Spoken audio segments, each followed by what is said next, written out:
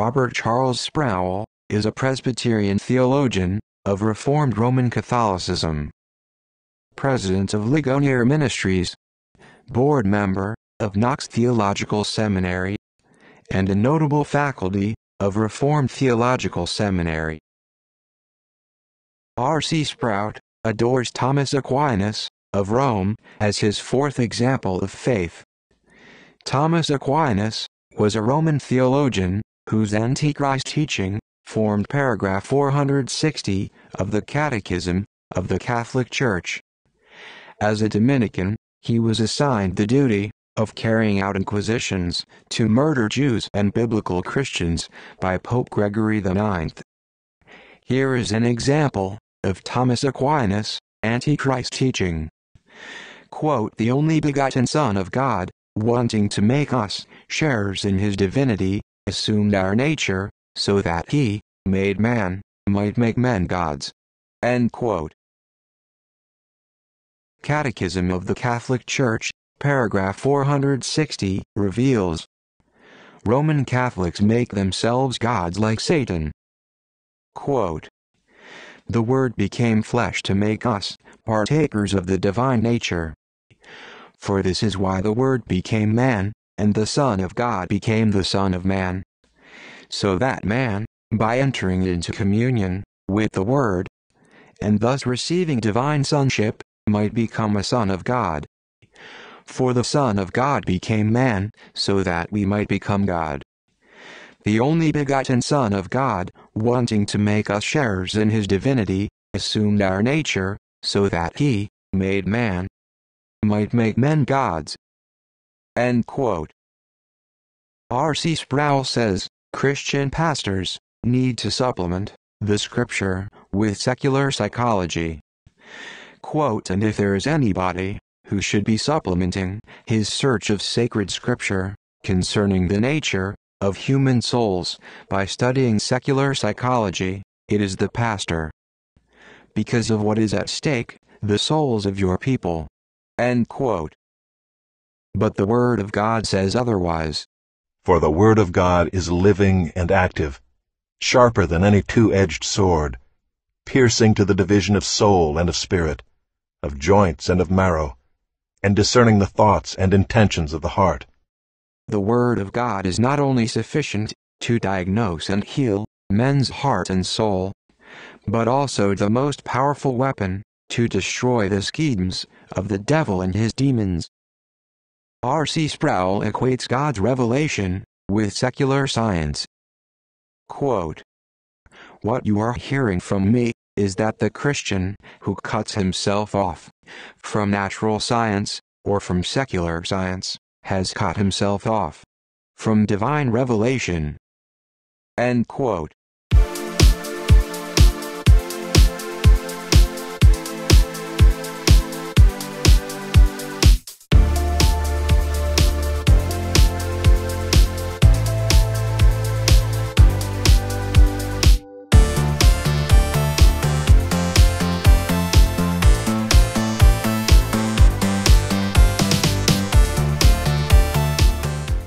R.C. Sproul leaves an unsolved mystery in his book chosen by God, so that his Son may attribute the origin of evil to God.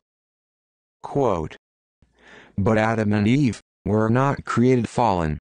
They had no sin nature. They were good creatures with a free will. Yet they chose to sin. Why? I don't know, nor have I found anyone yet who does know." End quote. Adam and Eve did not choose sin. Adam and Eve sinned because Eve, who did not have an accurate understanding of God's commandment, was deceived by Satan, the father of lies. Satan, who is made the signet of perfection, is the inventor of evil and sin. Because angels, as well as humans, were made in the image of God, and are creative like God, able to create things in evil, except life. Because God is life, R.C. Sproul Jr. blasphemes. God created sinners to satisfy his wrath. Quote, "Every Bible-believing Christian must conclude, at least that God in some sense desired that man would fall into sin.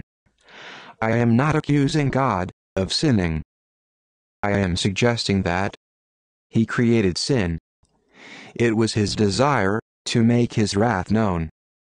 He needed, then, something on which to be wrathful. He needed to have sinful creatures. End quote.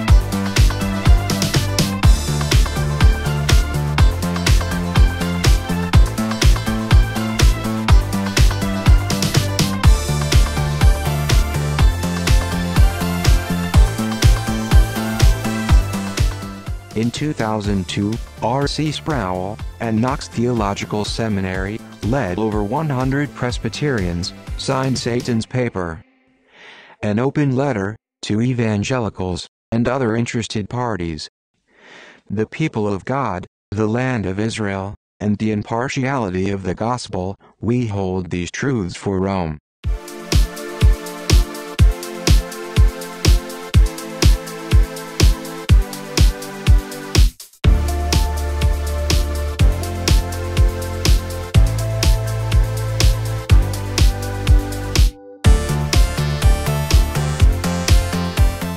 The Israel of God are the believing Jews in the land of Israel. The church are the branches of Israel who is rooted in the promised land. Whoever hates Israel does not belong to the church of Christ. Once you are grafted in Israel, there is neither Jew nor Greek, there is neither slave nor free, there is no male and female, for you are all one in Christ Jesus. And you are Abraham's offspring. Sproul's Open Letter Article 7 says, Jesus taught that his resurrection was the raising of the true temple of Israel. Believers from all nations are now being built up through him into this third temple, the church that Jesus promised to build. What they say is against the scriptures. First, Sproul unbiblically equates the church with the third temple. Second, the third temple is the temple where the Antichrist will sit himself and claim to be God. Third, the returned Christ shall be enthroned in the fourth temple, the Ezekiel temple, and shall rule over all the earth for 1,000 years. So when they had come together, they asked him, Lord, will you at this time restore the kingdom to Israel? He said to them, It is not for you to know times or seasons that the Father has fixed by his own authority. Sproul's Open Letter Article 8 says, instructively, the same Simon Peter, the apostle to the circumcision, says nothing about the restoration of the kingdom to Israel in the land of Palestine.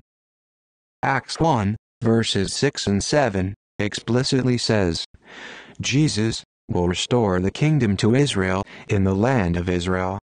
And all his Jewish apostles were looking forward to that beautiful day. My servant David shall be king over them, and they shall all have one shepherd. They shall walk in my rules and be careful to obey my statutes.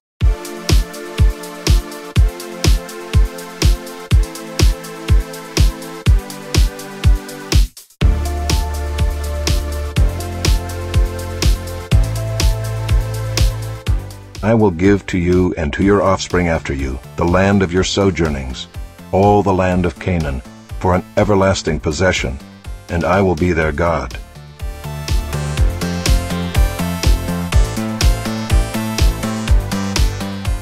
First, there is no Palestine in the Bible. Jesus knew no Palestine. Second, the land of Canaan was given to Israel by God for an everlasting possession. Third, Sproul is rebelling against God, helping Islamic Arabs to steal God's holy land from Israel. Sproul's open letter, Article 10, says, "A day should not be anticipated in which Christ's kingdom will manifest Jewish distinctives, whether by its location in the land, by its constituency, or by its ceremonial institutions and practices." But God's word says otherwise. The burnt offering that the prince offers to the Lord on the Sabbath day shall be 6 lambs without blemish, and a ram without blemish. Then everyone who survives of all the nations that have come against Jerusalem shall go up year after year to worship the King, the Lord of hosts, and to keep the Feast of Booths. You see? Christ's kingdom is typically very Jewish in Jerusalem, Israel, as the Word of God prophesied.